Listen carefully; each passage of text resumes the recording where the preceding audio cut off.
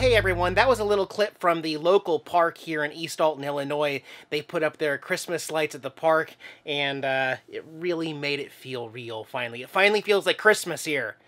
Now, this is the very last video from me and Jax from East Alton, Illinois. We are getting back on the road, and, well, I still don't want to spoil the surprise, although most of you have figured it out, but I'm going east from here. Not south, not southwest, and obviously not north. So, but, as it turns out, I gotta wait one more day, because I got a few more tweaks to have worked on the, the install that I got done. So, tonight is just kind of a quiet night with Jax and I.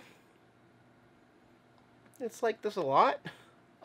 Over on the computer over there, I'm rendering some editing files. So, that just gets done automatically. And we can sit here and watch some TV. But yeah, it's just kind of laid back, you know? Yeah. This is the setup that I'm comfortable with now.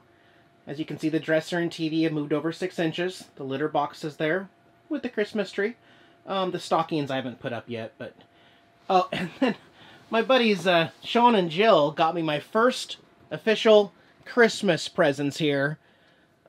I see some Bud Light in there and some M&Ms and Oreos, and I got a modified t-shirt, which they sell, and my favorite popcorn from Chef's Shop there, and a few, I don't know what the colas are yet, but, and then that's for Jax.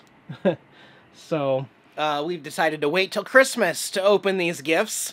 So I'm going to keep them by the tree, but not necessarily on the speaker box here, because they may rattle off. And there they are, those two 15-inch Memphis subwoofers with the ported enclosure here. And it sounds good, it works great.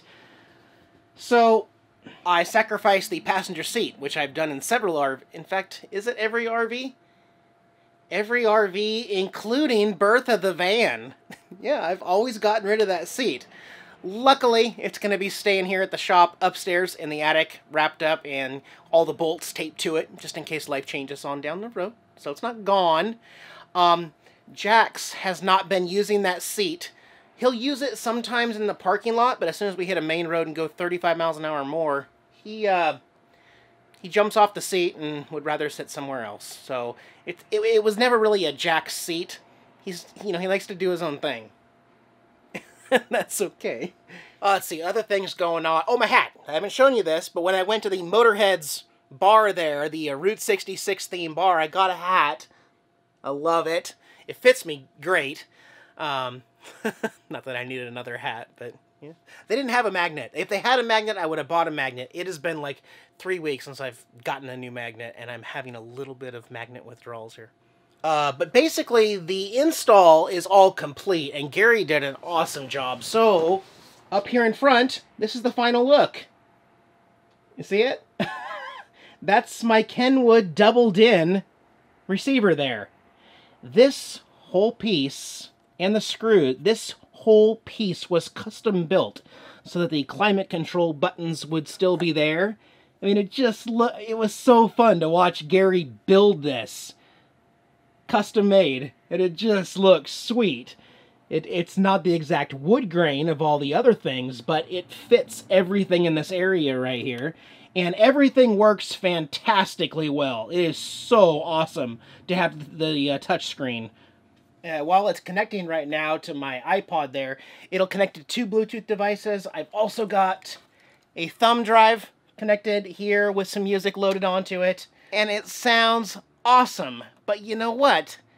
The problem with trying to share with you what some awesome audio sounds like through YouTube is that you're not going to hear anything. I'm hearing an awesome full-flavored sound with some mid-tones and bass tones and treble with the new speakers on the ceiling, and all you're going to hear is this really distorted crap on your end watching from your phone or your TV. It just doesn't sound right. It's not what I'm hearing, so... I got the horses in the back.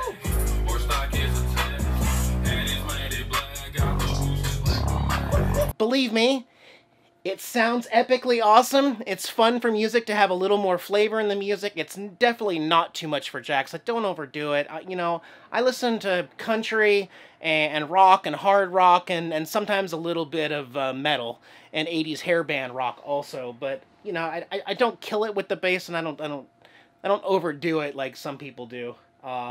However, the reason why I'm staying till tomorrow morning is because I gotta have Gary look at that famous adapter I talked about, because it's not working. It's not sending a clear signal. It's only giving me one channel on one side, so we're gonna look at that one more time before I head out in the morning. And I do have one more thing I want to show you, so I will cut back in the morning. Oh, look how sweet Hims is. Good morning, Jax. Yeah, man? Okay. Good morning, everybody. Today is the day I leave this general area of Illinois and head on east. It's bittersweet, man. I've been here nearly, 3 weeks, I think?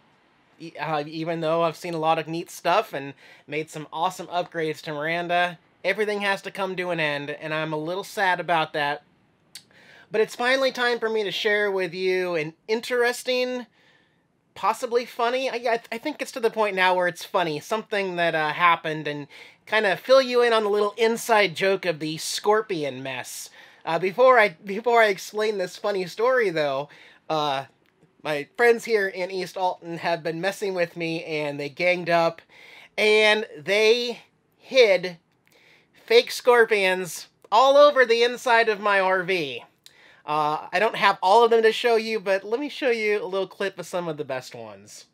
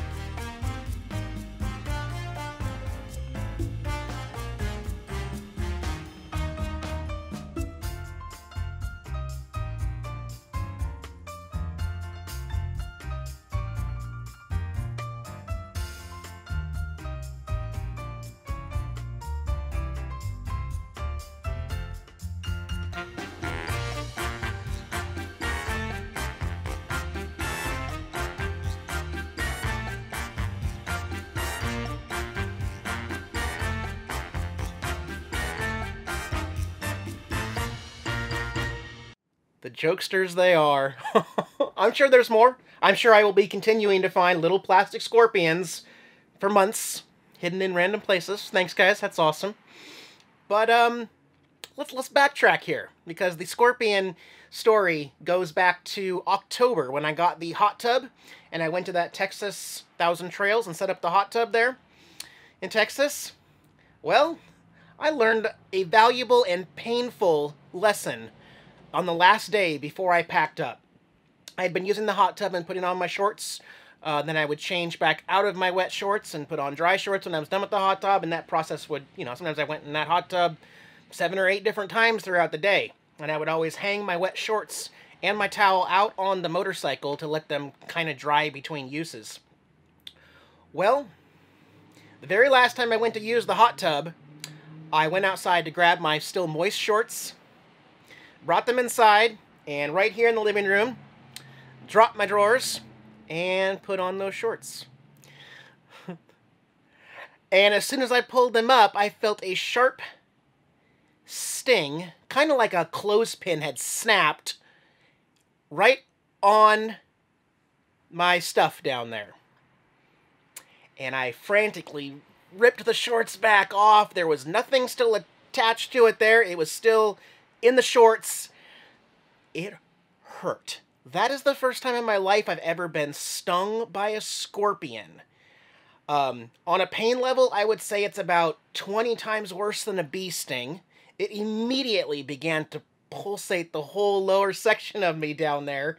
And I'll be honest with you, I kind of freaked out, okay? It was not my brightest moment. I packed up and I left and went to the hospital. I forgot which hospital I went to there, but I went to the hospital thinking, because as someone who doesn't know about scorpions and southern venomous things, I thought I was going to die. I thought the venom was poisonous. Well, I come to find out that there are only like 10% of actual venomous scorpions in Texas.